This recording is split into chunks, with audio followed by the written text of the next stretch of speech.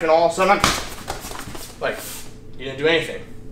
That's the reality of the knife attack. I'm not going to sit here and come up and nicely just jab. It's going to be, we're having a conversation, I'm threatening you, I'm talking to you, and all of a sudden I just come in and I'm stabbing you as much as I can in different circumstances.